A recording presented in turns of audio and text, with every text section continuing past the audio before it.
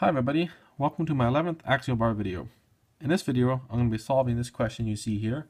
I'm going to be finding the internal normal forces, the displacements, I'm going to plot them, and then I'm also going to find the magnitude and location of delta max. If you want to know something else about axial bars, feel free to check out any of my other axial bar videos. So the first step, to find n, like we always do, we need to make cuts in this piece here and take a look. So every time you make a cut, that means the condition has to change. So in this piece here, this first chunk, the conditions are the same. All right, the applied force is the same equation. So that's where we're going to make our first cut. Then we'll go to here. Well, look, the area changes, and also you have a different Young's modulus for this piece. We'll make a cut there as well. And of course, here we're adding a force, so we'll make a cut here as well. So the way we look, as in which way do you draw your free body diagram, in this situation with a bar in between two walls, you always want to look in the same direction when you make your cuts. And that goes for every single cut you make. And you'll see why I do this in a later step. It makes your life a lot easier. Okay, so let's take a look at the first free body diagram. Go like that. And this piece here, there we go. And then of course we're going to have the reaction here. Let's just call it R1, N1, and then you're going to have some bit of distributed load here. All right, Q, or not Q, it's 5x. Okay, so doing our,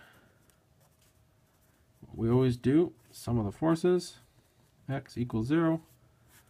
We see that N1 plus the integral of 5x minus R1 equals 0. And we have to integrate this because this is the distributed load. Alright, so then in this case now, N1 equals to R1 minus 2.5x squared. Okay, this is N1. Notice how we have it in terms of just a one reaction here. We're going to do that for every single one of our internal normal forces. We're going to have it in terms of just one of the reactions. Moving on to a second free body diagram of this piece this way. So go back to the old stick and ball here. Makes it easier for me. I don't have to draw out all the different diameters and things. R1 and 2. And of course we have this distributed load over the whole piece up to a certain point here.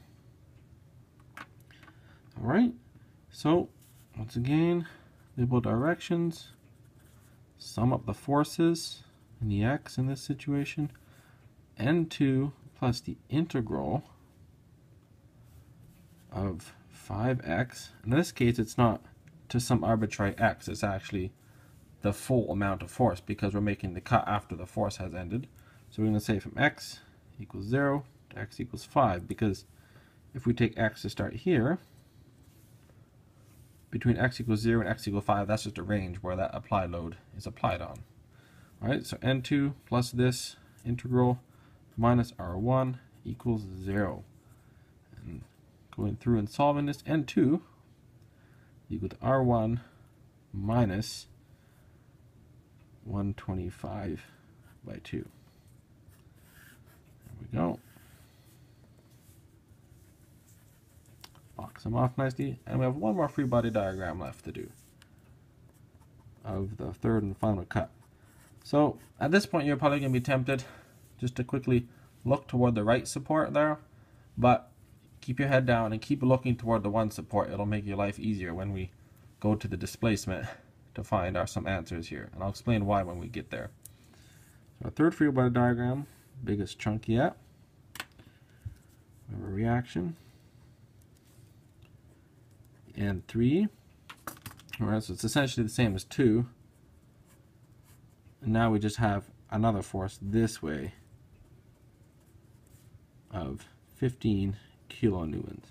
So all of these things here right now are in terms of kilonewtons. Keep that in mind for later on.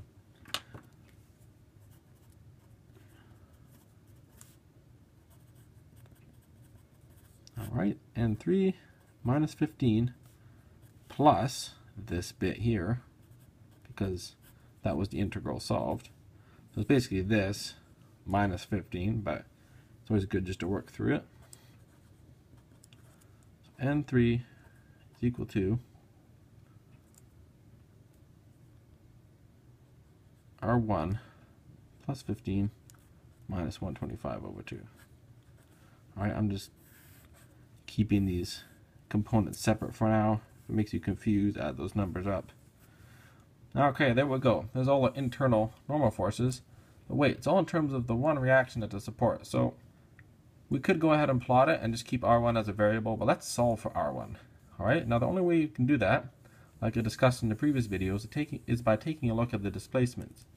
So since this bar, if you will, is stuck between two walls, we know that the sum of the displacements between here and here is going to be 0. Alright, so we can write that very simply. The sum of the displacements between x equals 0 and 10, alright, up to the full length of the bar there, 5 plus 2.5 plus 2.5, it's 10. It's got to be 0. Alright, and now we can rewrite that. If the sum of the forces between x equals 0 and 10 is 0, that means the sum of the forces, x equals 0 to 5, d delta, plus the sum of the forces between x equals 5 and 7.5, plus x equals 7.5, 10. You might be wondering, why am I doing this? Well, if you look carefully, each one of these ranges here, it corresponds to each one of my internal normal forces and where they are acting on the bar. Okay, that's going to be useful. Now we know that d delta is n as a function of x dx over ea. Now these are both technically functions of x too if you want to complete this equation, but in this question here our e and our a are constant, so I'm going to leave that out.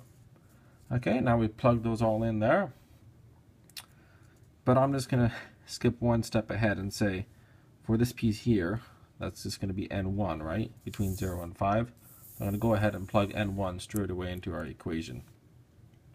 So the integral from 0 to 5 of r1 minus 2.5 x squared dx over e of that piece, a of that piece, so e1, a1.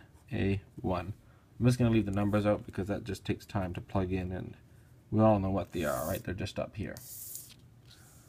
And the integral from x equals 5 to 7.5 of n2. What was n2? That was this one here. Alright.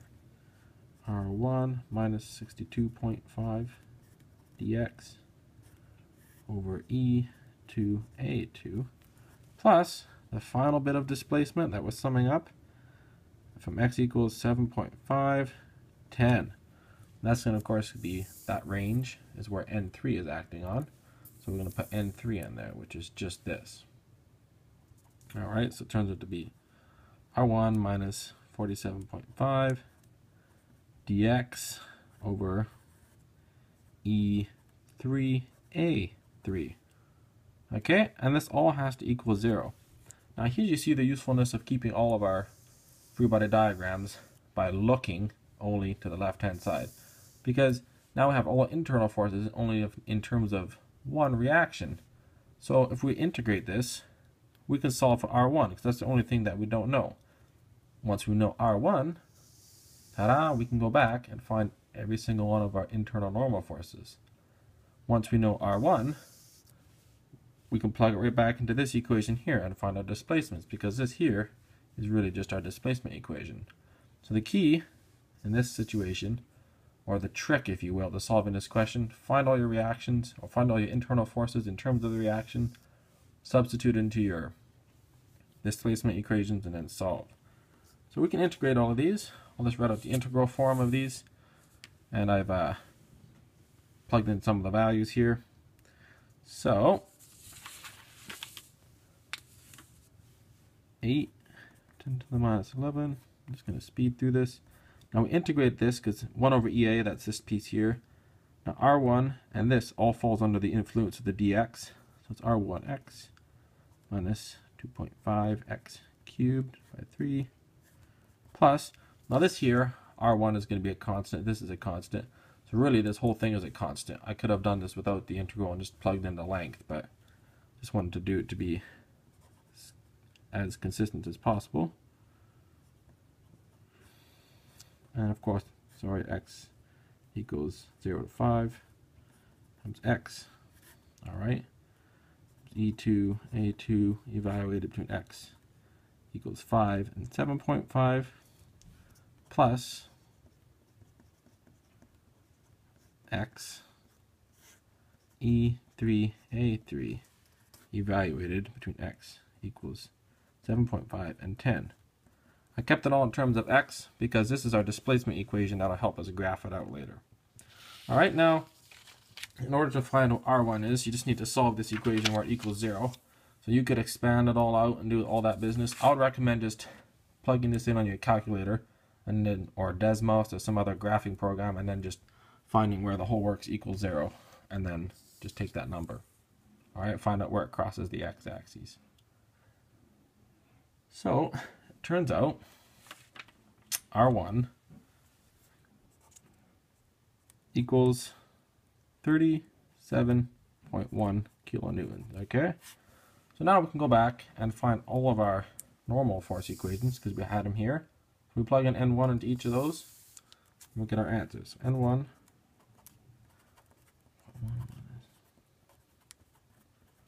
N2, plugging in R1 just into that first equation, and N3.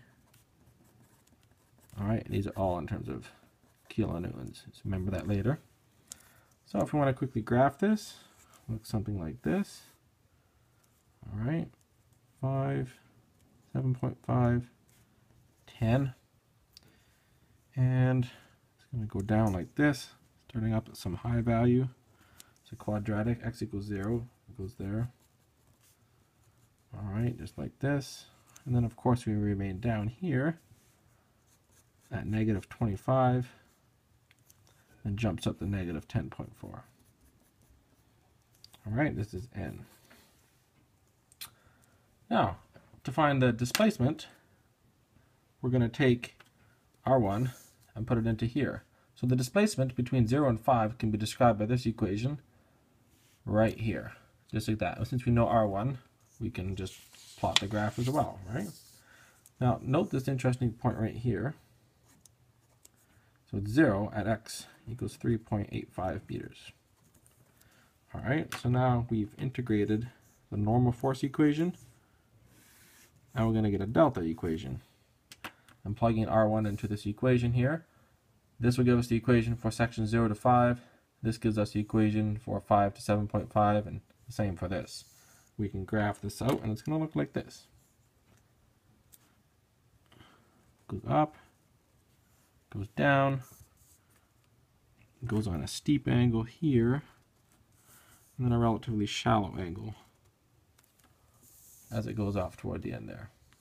Alright, that makes sense because this is great in magnitude, so it's going to be steeper, less in magnitude, less steep. Alright, let's quick color this in.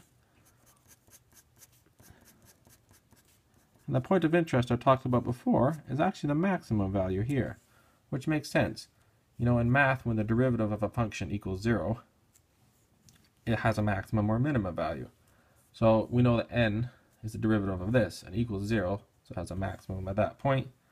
The maximum is 3.81 times 10 to the minus 5 meters, and of course it occurs at x equals 3.85. Alright, this is 0.94 times 10 to the minus 5. This point here is, well, it's not really so important.